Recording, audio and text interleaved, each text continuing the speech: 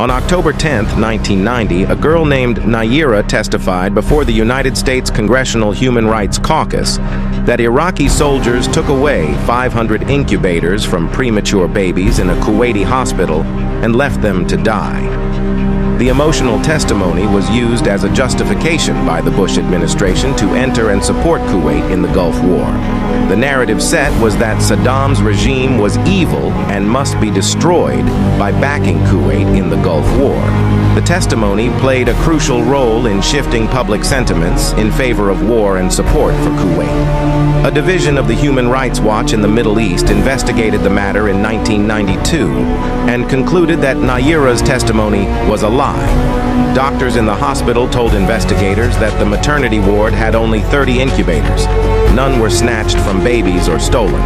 Another investigation by Kroll Associates interviewed Nayirah, where she changed her statement to have seen only one baby without an incubator, and that too for only a brief moment.